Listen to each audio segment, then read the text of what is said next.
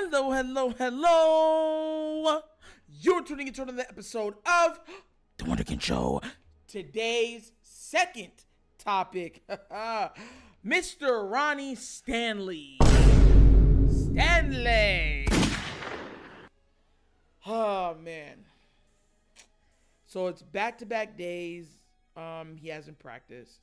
And, you know, the reports are coming out saying that they're just resting him. Now, I'm a pretty calm guy, sort of, but even the calmness of me doesn't trust anything that Harbaugh says when it comes to injury for this team.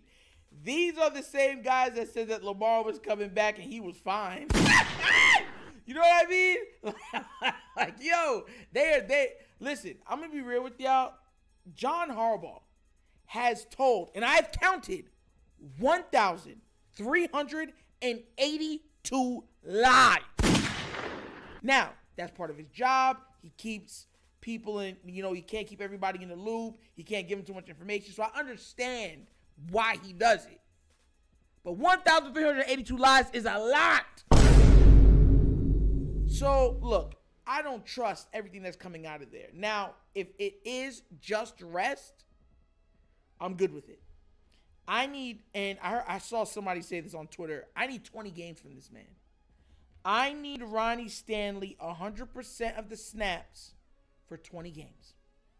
So if they want to rest him throughout August, go ahead. I don't care.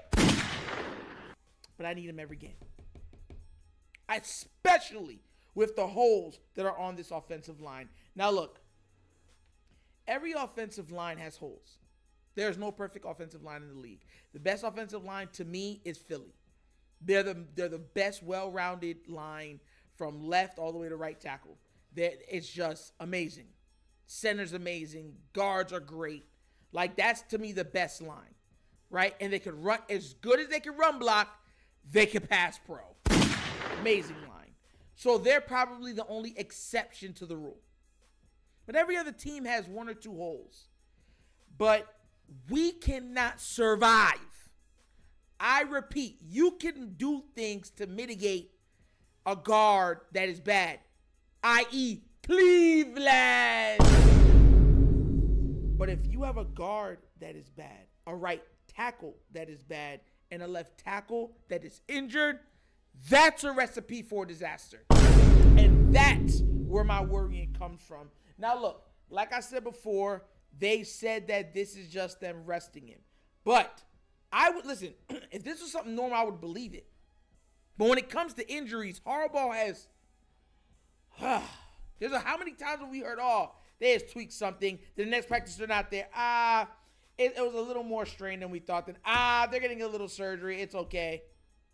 Think about it. Pepe, they said was okay. He's going in for surgery. Yo.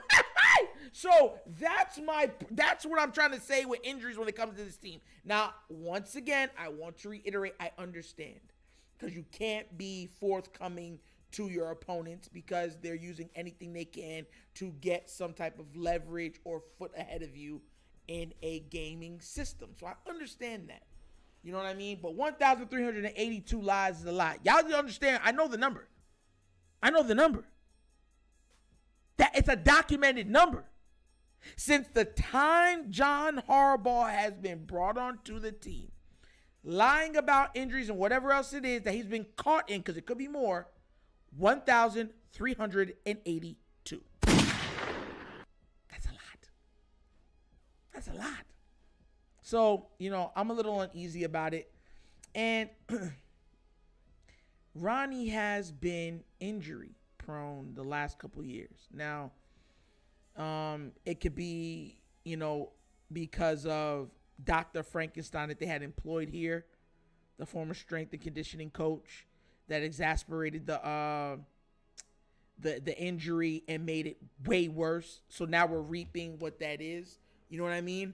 But still, as a whole, you know what I mean? He has been injured quite often now. And I'm hoping he gets, back to 100%. Ronnie Stanley is one of the studs of this team. Like him or love him, or hate him or love him, he's one of the studs of this team. He's one of the better players on this team.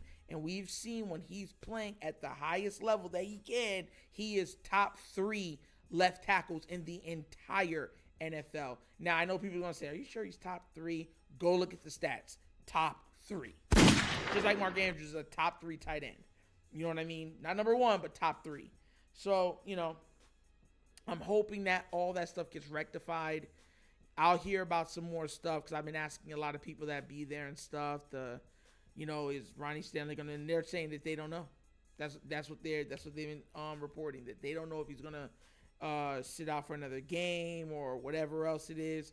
Matter of fact, let me see if I can even find that, because if I'm not mistaken, I had it up too for all of the injuries. I don't know if I can find it real quick. I had it, but I don't know if it was gonna come up again. But there was a list of injury. They did a list and put it out there for all the injured Raven players. And, yeah, it was a list. It was a list of guys. So, you know, hopefully, like I said, that stuff gets rectified. And, you know, so here it goes. Yeah, here it goes. So injury update for the Ravens cornerback room. Okay, just that.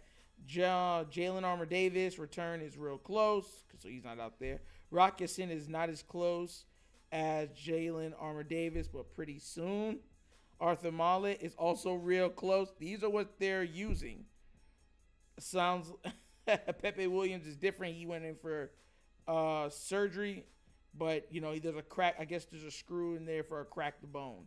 So, you know, that's just, and think about how many I just said. That's just the cornerback room. That's it.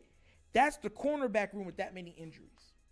So we got to get these guys, like, healthy.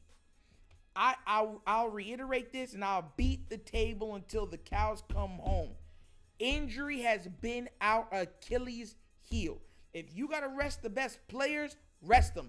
They asked Lamar today at the plate. They're like, are you going to play into the preseason games? You know, I looked at them like, no.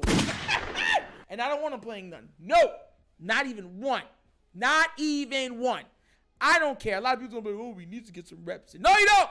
He's a former MVP. He's a veteran. The man's been in there now going on 6 years. He's not a rookie. He is not a rookie no more. The man's been in there for over half a decade. Think about that real quick. Lamar Jackson has already been the Ravens quarterback for a half a decade. A decade. Half. Before COVID to now, think about how long ago that was. That's how long he's been a quarterback for this team. So, you know, get these guys healthy, get them ready. I am worried about the O-line still. Ronnie Stanley's injury, I'll be watching intensively because that's not something that I want them to play with. I want them to deal with him with baby gloves. We've already seen that left tackles are one of the hardest things to replace in the entire NFL. Top 3 hardest positions to fill in the entire NFL. Quarterback, left tackle. Who else? Will be another an actual hard position to replace. And a top corner. Yeah. In my estimations. So, you know, hopefully, like I said, we're praying for him and he comes back 100%. But, you know, keep that man in prayer because he's going to need every ounce of prayer he could get to make it through this off season and through the entirety of the regular season. We got a long way to go, guys. A long way to go. But hopefully we get there soon. Because I'm telling you right now, if there's any more injuries, I'm going to be pained up. Hurt. Straight up. But that's an episode of The Wunderkind Show.